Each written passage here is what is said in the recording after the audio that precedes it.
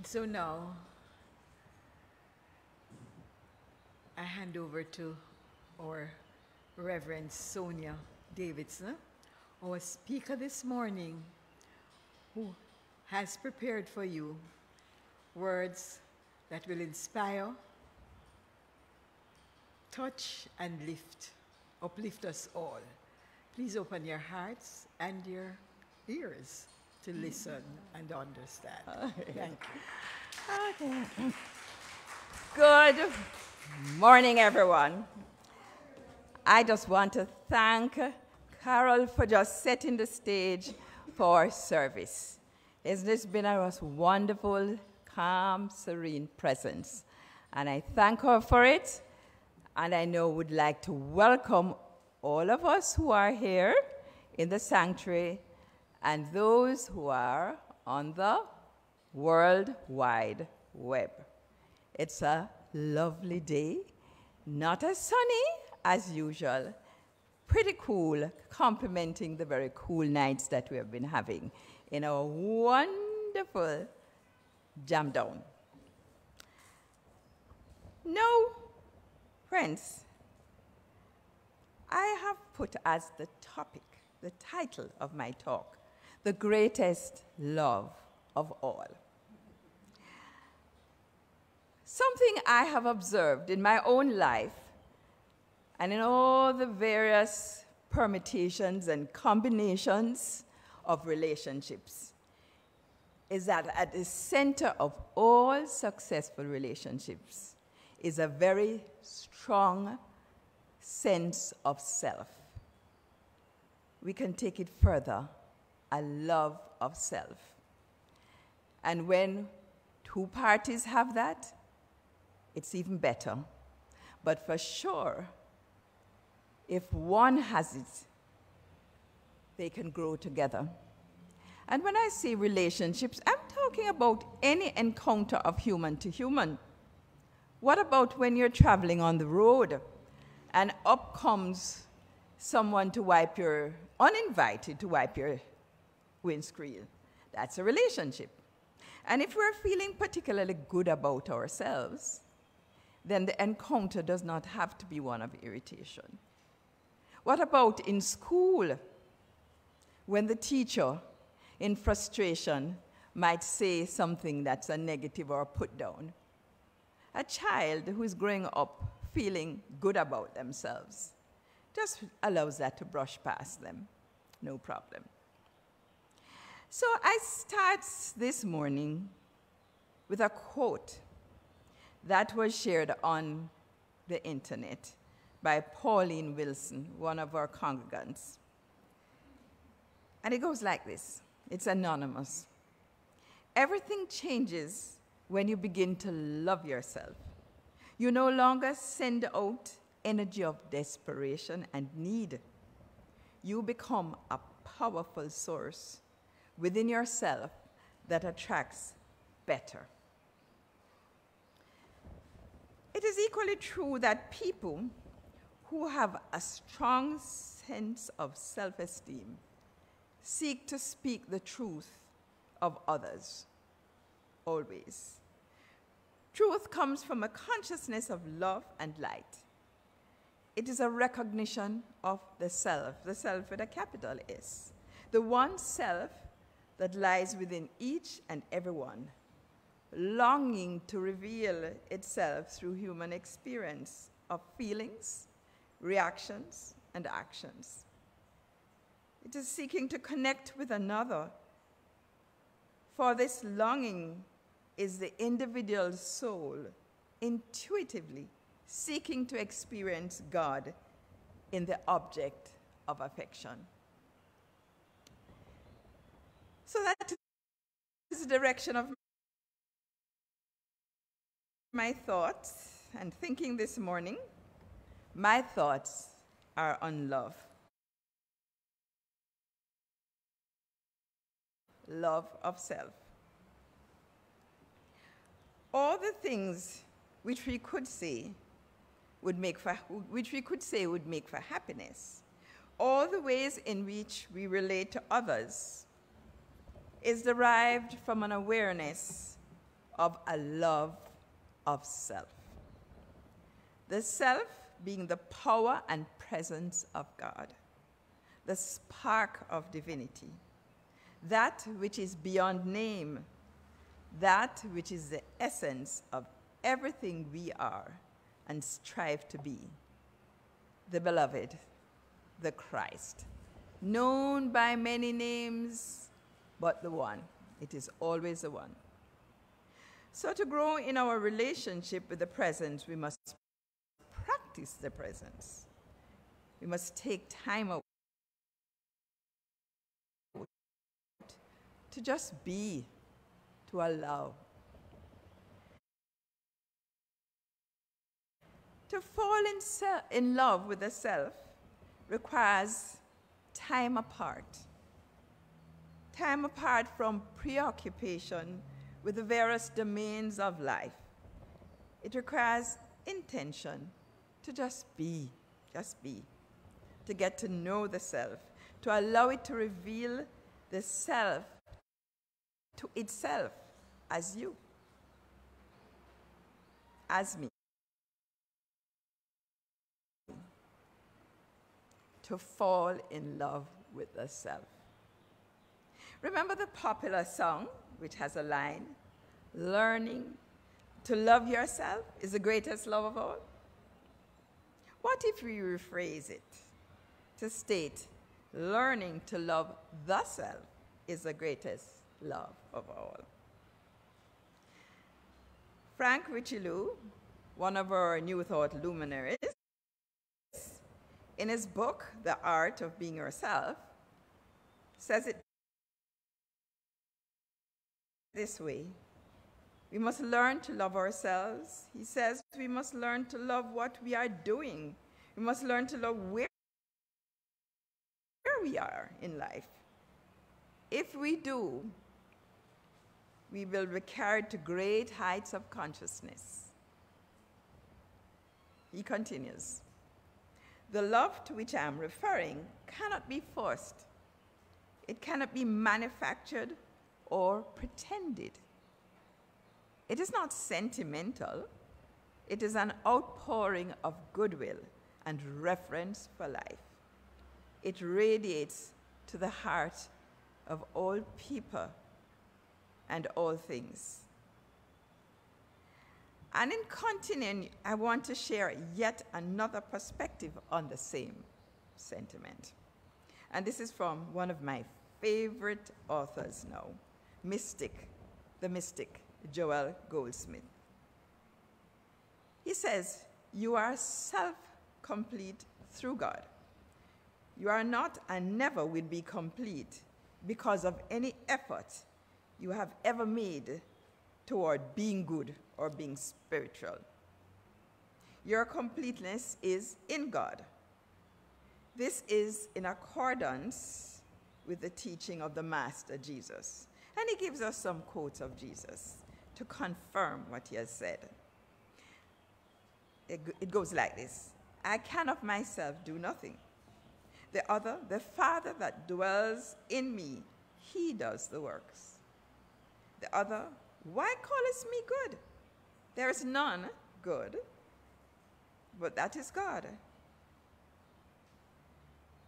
In other words, the power of Jesus, he continues, was really the power of the Christ made evident through Jesus.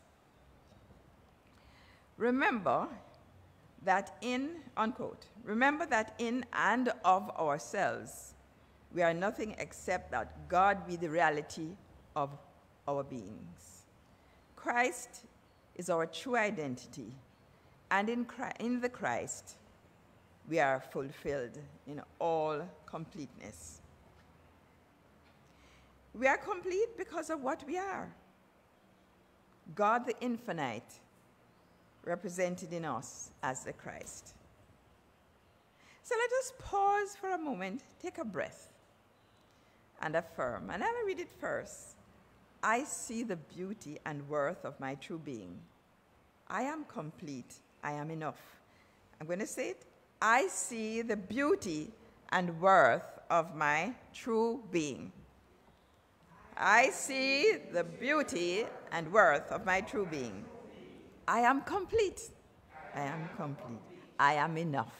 I am enough. Now, a question was posed about 3 years ago on the internet for general comment. And one particularly outstanding comment was shared by a Denny Moore, who lived in London, Northeast. And it goes like this: happiness is a mindset as well as a state of being.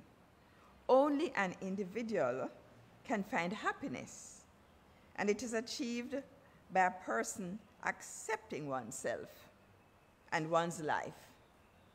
I learned a long time ago that no other person can make me happy. I'm not going to waste my life on I'll be happy when, I'll be happy if I have this. Nah. I found that I am happy when I appreciate the simple things, the people in my life. Beautiful weather, ice cream, comfortable in my own skin. Once I learned these things and more, life became much more enjoyable. And I found I am happy now, right now. That is definitely a description of someone who is comfortable in their skin.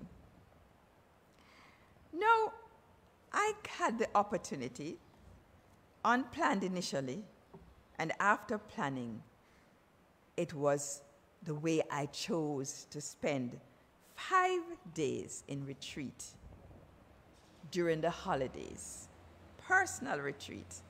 Not retreating with a group, retreating by myself. And it was the first time I could recall in over 30 years that I have afforded myself that privilege. So it was during this retreat by myself in a very, not isolated place, a very, very quiet place in St. Anne, very near to where I grew up. No traffic was heard, only the sound of nature, all the sounds of nature. And around me was the lushness and the greenness. And it was during that retreat that I sunk deeper and deeper into my inner world. The deeper I went, the more I appreciated the outer. I began to notice everything in a different way. Yes, I realized after a while when I looked through the window, there was this beautiful view of the sea, which I had to take 2 days before I even ventured to look out and see that I could see the sea at a distance. The birds, multiple of birds, were singing choruses in all kinds of voices, much more than the human range. The trees took on their own personalities, all sizes, shapes, vivid colors, shades, even movements I noticed were different and unique. Everything just seemed more beautiful in the deep, deep stillness. There was no need for conversation. I was at home with the stillness within myself. I was enjoying a profound relationship with the self. I was rediscovering myself and what good company I could be with myself. Not just because of my finite self, but because I took the time to commune with the Christ self in me. So I'm singing that song differently. Learning to love the self is the greatest love of all.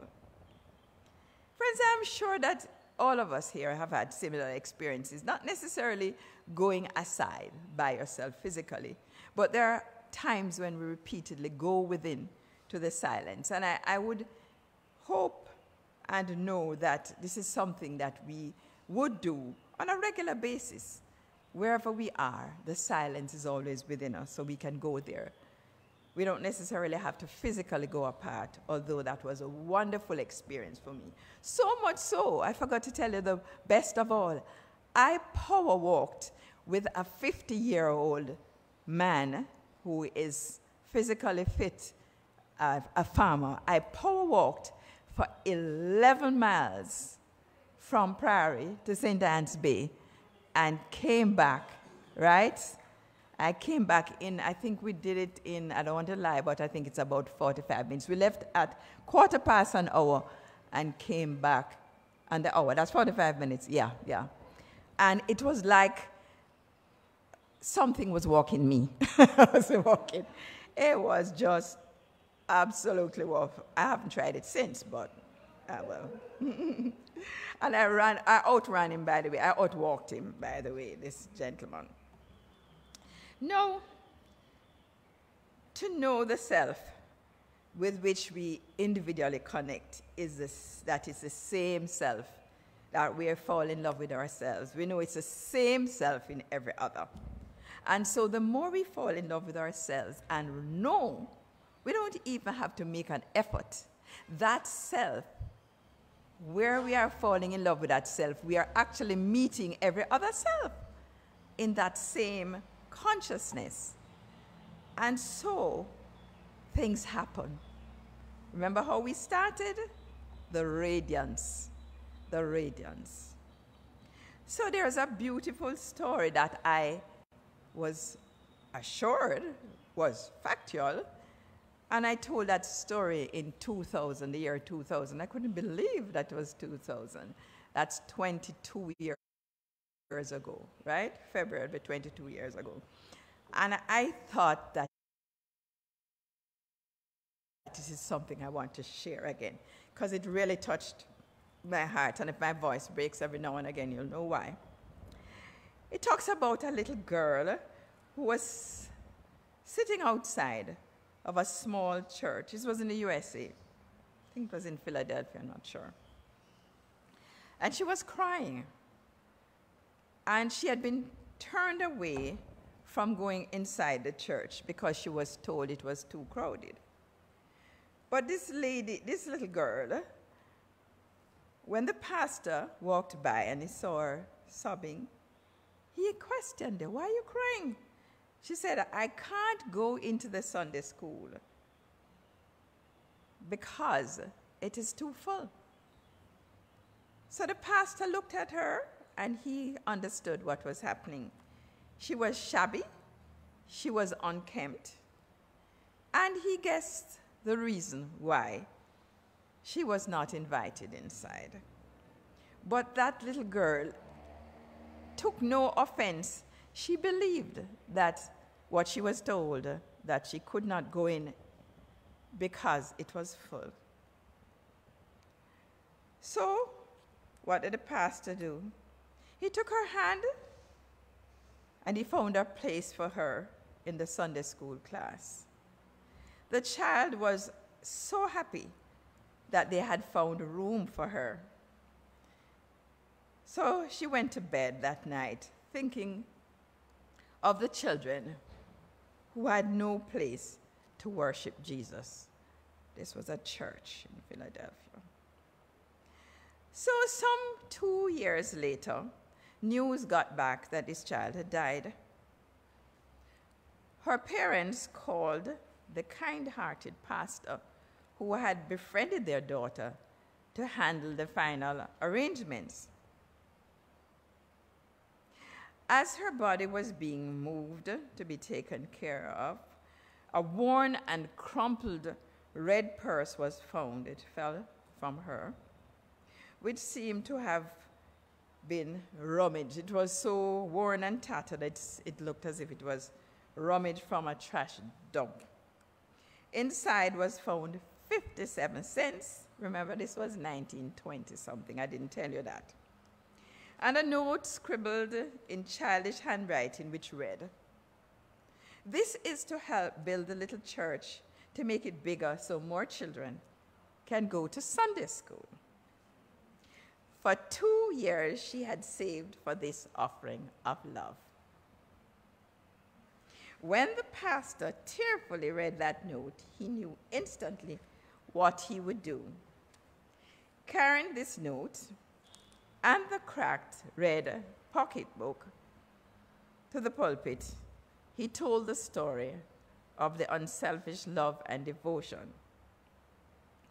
He challenged his deacons to get busy and raise enough money for a larger building. But the story does not end there. A newspaper learned of the story and published it. It was read by a wealthy realtor who offered them a parcel of land worth many thousands. When told that the church could not pay so much, he offered to sell it to the little church for 57 cents. Church members made large donations. Checks came from far and wide.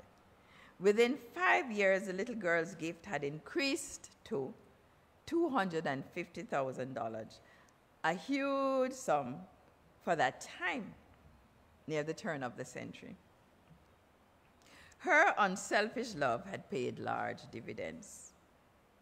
And we are told to verify this, that there, when you go to Philadelphia, you're to look up Temple Baptist Church, which now has a seating capacity of 3,300. That was then, in 2000, when I read the story. And also to visit Temple University, where thousands of students are educated. He says, have a look too at the Good Samaritan Hospital and at a Sunday school building which houses hundreds of beautiful children, built so that no child in the area will ever need to be left outside during Sunday school time. In one of the rooms of this building may be seen the picture of the sweet face of the little girl who was 57 cents, so sacrificially saved, made such a remarkable history. Alongside of it is a portrait of her kind pastor, Dr. Russell H. Conwell, author of the book, Acres of Diamond. Come, hide my face. Okay. This story is rich with lessons, but the one which stands out for me in today's sharing is how this little ragged dressed girl saw her worth beyond her station in life. Her love of self allowed her to be comfortable in any company, and the effect of her caring created a multiplier effect which spread to benefit millions. She accepted what was said, that there was no space. She didn't take it personally. Couldn't be, because she had such a strong sense of who she was. How truly rich was this young girl's love of self? What a legacy. What a life. What a lesson. No matter what our circumstances in life may be, no matter what we may need to overcome, we are valuable and valued. We always have something important to contribute if we will let it happen. People who have learned to love the self are rarely unhappy because they don't take disappointment personally as some sort of irreconcilable flaw in themselves, but they take it as an experience to grow from. Happiness is a mindset as well as a state of being. Dr. Frank Richelieu again suggests that we prime ourselves to deal with the issues of life by affirming in this way: I choose to see the beauty of life. I allow this beauty to occupy my consciousness. Life is a wonderful opportunity for growth. I do not magnify pain or disappointment. I learn from them and move on to greater expressions of growth. It's a bit long, but I think it's worth our affirming, so I'm going to read it line by line. I choose to see the beauty of life. See the beauty of life. I allow this beauty to occupy my consciousness. I allow this beauty to occupy my consciousness. Life is a wonderful opportunity for growth. Life is a wonderful opportunity for growth. I do not magnify pain or disappointment. I do not magnify pain or disappointment. I learn from them and move on to greater expressions of growth.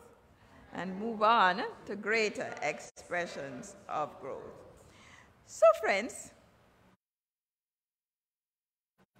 we will continue to take every opportunity to remind ourselves of the beauty of the Christ present within us, so that as the Master Jesus did, we may grow and wax strong in spirit, full of wisdom and the grace of God, and in so doing fulfill our true purpose for being. As an old Chinese proverb says, if there is light in the soul, there will be beauty in the person. If there is beauty in the person, there will be harmony in the house. If there is harmony in the house, there is order in the nation. If there is order in the nation, there is peace in the world. Let us do our part. Namaste.